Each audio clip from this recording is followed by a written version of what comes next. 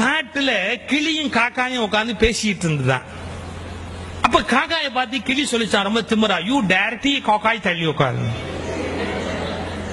காக்கா கேட்டுதான், ஏன் இப்படி நான் இன்சல்ட் பண்றேன், நீ பிளாக் அண்ட் ஒயிட் நான் மல்டி கலர், ஏன் கலர்னா ஒசியானா. ஆமா, தமிழ்நாட்டில் இலவச டிவி கொடுத்த போது அவன் கலர் டிவி தான் கேட்டானே ஒழிய பிளாக் அண்ட் ஒயிட் டிவி அவன் வாங்கிட்டானா.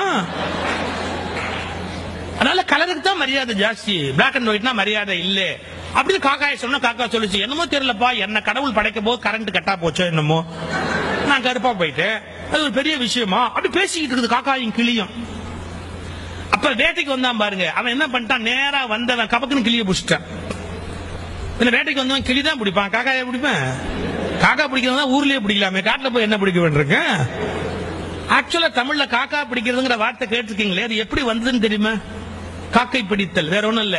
ஒருத்தன் கால் கை பிடித்தாவது வாழ்க்கையில முன்னுக்கு வருது. கால் கை பிடித்தல், காக்கை பிடித்தல், காக்காய் பிடித்தல்னு போச்சு.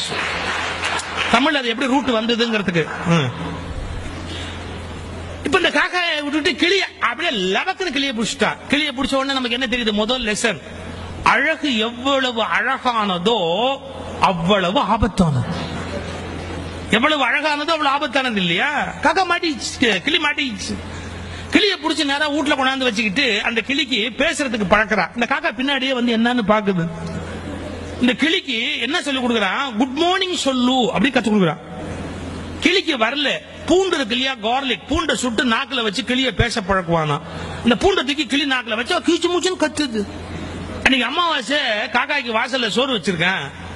அவன் பொண்டாட்டி கா கான்னு கத்துற உடனே அந்த காக்கா சோத்தை பார்த்து கிளிய பார்த்து, சோத்தை பார்த்து கிளிய பார்த்து ஒரு வார்த்தை சொல்லிச்சு. பாத்தியாடா, அவன் பாஷையில பேசுறதுக்கு உனக்கு சூடு வைக்கிறான், என்ன என் பாஷையில கூப்பிட்டு சோறு வைக்கிறான்.